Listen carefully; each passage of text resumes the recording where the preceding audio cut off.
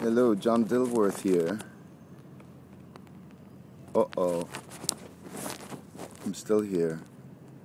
And I was, oops, maybe that's the way it wants to be.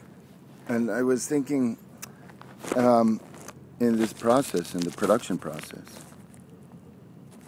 of making this movie, that there are little natural delays.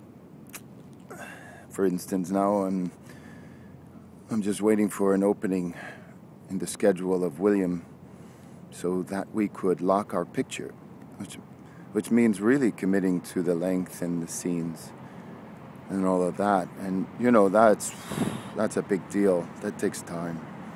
And I've taken time from it. I haven't looked at it. I haven't looked at the film in a while to give me a sense of perspective. If I am able to do that, to judge it properly, to see it. But in my mind, it's constantly alive, living, breathing, fighting, scratching, questioning. It doesn't rest. And these are the moments when our confidence are challenged. And we hope that we have fair weather so we can make all the best decisions.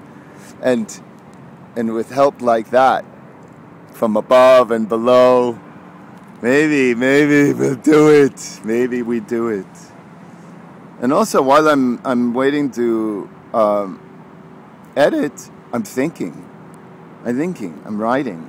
I'm actually writing. And I'm writing, guess what? It appears to be another horror comedy. I just can't get enough. If I'm not living with the supra-unnatural, the techno-nonsensical, and the daily horror, I guess I don't feel alive.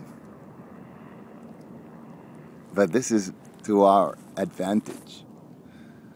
More later.